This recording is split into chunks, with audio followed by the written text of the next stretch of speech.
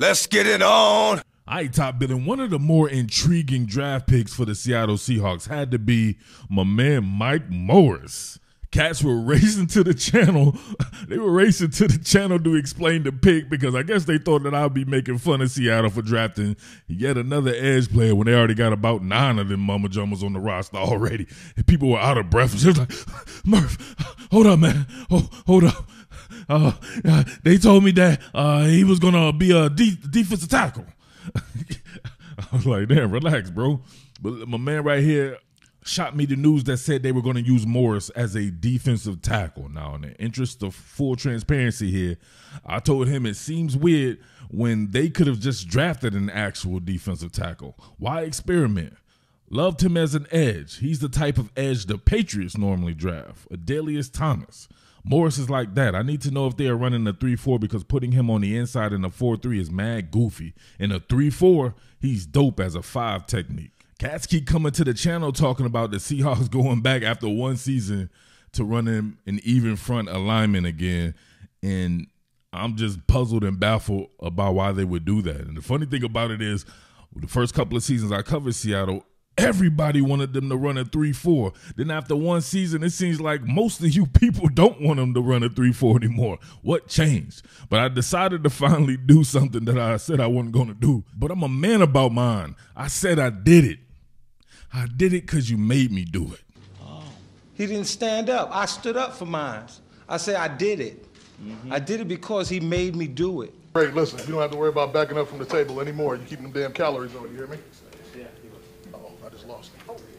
Nobody hung up on you. Listen, let's get ready to go to work, man. Get you inside a 3 technique and let's keep on growing. You got me? So your man, Coach Hurt, the defensive coordinator, clearly said 3 technique, and he was talking about him not needing to push away from the table and to pack those calories on. So, yeah, that will lead me to think that he will be a 3 technique, which is a huge jump from being an edge outside linebacker. But it's an intriguing one. I will say that because of the athleticism or short area athleticism he has. But then I read this right here. I believe Pete Carroll was asked about it. And if you see right here, Mike is going to be a defensive end for us. He'll play on the guard and play on the tackle, but he's going to have his hand on the ground for the most part. So all of this is still a bit ambiguous to me because I still can't tell, right? But if he's going to play, obviously, on the tackle, then that would make him a defensive end in a 3-4 more than likely, right? A 5 technique, like I said. Him as a 6'6", 295 to 305 pound technique, 5 technique, yeah, that's hard. That is extremely hard because you still get to play in a little bit of space out there, right? Cramping him on the inside at a 3 technique, man, I don't know. Check this out right here. All right, y'all, here's my interpretation of Seattle's defense. Since you guys told me, right, what did y'all tell me? And I asked, what's up with all the edge players on the roster, right? Why not go after other positions, right? You said that Pete Carroll likes competition, right? So everybody gets a shot, right, on his base down, right, to compete, right? All 6 of the edge players, right? And technically he did draft another edge player in Mike Morris. They just told him that they can't do it. He need to play a different position, right? They were all tapped out at the position, right? But if he could do 7, he would do that because you said that he wants to keep everyone fresh, right? 1 snap apiece. But how about this? They need to get a rhythm, right? Most teams get their edge players a rhythm because they're normally the best, most conditioned athletes on the damn team. So why not just play them all at once? So over here we got Hall, Taylor, and Robinson. This is a 3-6 defense, right? I just invented that shit. Mafe, you got Tyreek Smith here and Uchenna Nwosu, right? So everybody gets a shot. But Mike Morris right here, to me, that adds some serious athleticism. Right there, that looks like Poona Ford. As much as I like a Poona Ford, he just is not that type of athlete. And you're playing him, right? And a legitimate right here, it's a 5 technique, right? To me, you want your 5 techniques to be a little bit longer. They're essentially defensive ends. Poona Ford is about 5'6", playing a 5 technique. They're trying to stop the run here. They were struggling against the Las Vegas Raiders there. I put Reed here because I didn't really see them go after one of these Mozzie Smith, Siaki Ika 330-pound types. They got the cat from Mississippi State. Maybe he is 330. I don't know. Well, they got him a little later or whatever like that. So, but Jaron Reed has to be on the field. That guy, when I covered him before he left, he was the man on that defensive front. There's no doubt about that. If he can recapture some of that glory, I could kind of see him playing out of shade.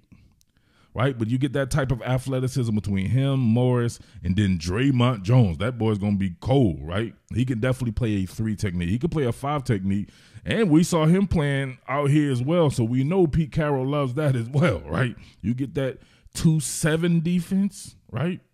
That would be hard, absolutely hard. You know they don't do all that off-ball linebacker stuff. There's not even no off-ball linebackers back here, right? You're 3-6, everybody plays on the line of scrimmage, baby. Hey, I'm just playing. Somebody's going to get mad about that. Then I'm going to roast you. Now, check this drawing out right here. This man is 6'5", 295 pounds, playing at an edge, obviously, and they're thinking about reducing him down, way down here to like a 3 technique. So imagine bringing this type of athleticism that he can work with on the outside, somewhere on the inside, right? To me, it would be a little bit better if they reduced him to right here. He's still in a pretty decent amount of space. But look at this right here. Oh, nauseous, giving him nausea. Come on, man. Big man right there overset. My man set him up perfectly. Look at this. Baiting him like he's going to run the arc on him, sticks that foot in the ground, plays the hands perfectly. Like, excuse me, sir, I'm trying to get to your quarterback. Got my man right here all out of sorts, right? Heavy-legged, waist-bending cat right there. He's done. Straight up cooked. Excuse me, sir. I'm getting to your quarterback, tries to get a little help right here in the form of a hold. He breaks through that hold as well, and he's on your quarterback, baby. Let's go. Fertilizes the quarterback. Oh, and look who comes in with him. Oh, your boy Mozzie Smith. Damn. Y'all could have both them cats too, right? On the same squad again. You got this cat at a 5th-round draft pick, though. He's so intriguing to me because of that type of athleticism. And then, obviously, they're not going to play him at an edge, reducing him on the inside. Thinking about cats who are 6'6", around 290 to 300 and 305 pounds and stuff like that, man. These are some of those dudes that I absolutely loved back in the day. Look at him. Look at the type of space that they put him in. You damn near can say that he's at a 9 technique in some of the spacing that he gets to be deployed from at Michigan. I remember this drawing against my Terps, too. It was sad. Look, he did it to Jalen Duncan, too, who ended up being drafted as well as a pretty good left tackle. Look at the power. Oh, gets up in his neck, drives Miss Daisy to a Tungo Valoa. Little brother Talia going down easy like a $2 hooker. Damn. Look at that. Jalen does a pretty good job of evening it up, right? 50-50 exchange situation. You see this right here. Look, he gets that left hand to that right shoulder pad. Stretches Jalen Duncan out. Look how tall the right side of his body is right now, right? He's a mountain of a man now, just only on his right side, though, because Mike Morris stretched his ass out, right? Pause. And then you see him driving Miss Daisy. Look at the leg drive. Look at the power. That's hard. You already saw the athleticism. You can see the power right there. Talia, he was done. Fertilized. Speed and power for quickness. I hope he doesn't lose that streamlinedness, right, if he doesn't push away from the table. That type of build, man, is like those, I think, Chris Canny types, Richard Seymour types. He's just like that, man. He reminds me of those guys right here. This is technically him rushing from the inside, but obviously in a standing position. Look at him get skinny, split the difference, and that's it. Look at that. Coming from a stand-up 3 technique here. All right, you can see the angle that he takes to give him half a man on the inside, and he's a little bit more streamlined than you would see most of the squattier players who are your 3 techniques, who are usually more like 6'2", 6'3", or even 6'1". But look at him split the difference. This is a good move by him. It's actually looks like it's supposed to be a TE stunt, right? He pushes the center out the way, gets him out the way, and then my man has to worry about the tackle coming through right there, and he gets skinny, man, and there you have it. Very Like, somebody needs to, it wouldn't happen in the game I was in. Somebody would have to get that ass. All right. Last drawing right here, man. I'm tired of these content ID claims. I just know it's coming. So you get Mike Morris right here. Look at your man with that inside approach. Look at this. Oh, look at the quickness. A lot of that has to do with how his body type is, too. He's just less surface area, right? Baits him to the outside, sticks that foot in the ground, then does the kind of the arm over move, right? Arm over move with the inside hand, plays him perfectly right there. Put that hand on that elbow, push away, and you got a clear path to the quarterback. Quarterback barely got it off, though, right there, but obviously it's incomplete pass. Now, let's keep it real right here. I'm not saying he's Richard Seymour. I'm just talking about the body type and people playing in a 3-4, in a 4-3 defense and where they played at. Richard Seymour was the prototypical defensive end in that 3-4, but he also played in a 4-3 and was able to play a 3 technique as well. So he's 6'6", 317 pounds, right? Well, he was the truth, right? He was the number 6 overall pick. So Mike Morris is definitely not in Richard Seymour's category at this particular point in time. But as far as body types go, I remember the Dallas Cowboys. They had like 3 of these dudes who were like 6'6" and above. This cat right here, Chris Canty, 6'7", 320 pounds. So if they said they want Mike Morris to get a little bit bigger, look at that. He was at 6'7" at the combine, 286 pounds. So even lighter than Morris, and he ended up at 320 pounds at 6'7". So you can put a little bit more weight on these guys.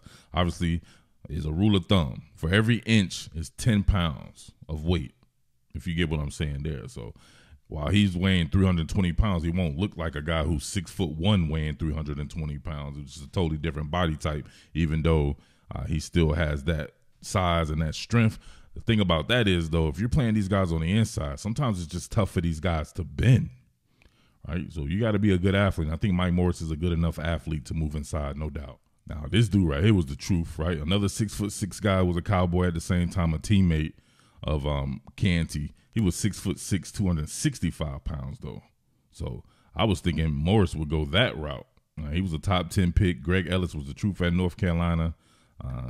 And he was 281 pounds, right? 6'5" and 1/4, 281 pounds when he was drafted. So similar to Morris, except he ends up losing weight to play outside linebacker. He was a 3-4 outside linebacker, and he used to get it in, man. Sacks right here. He had 12.5 sacks in like his 10th or 11th year.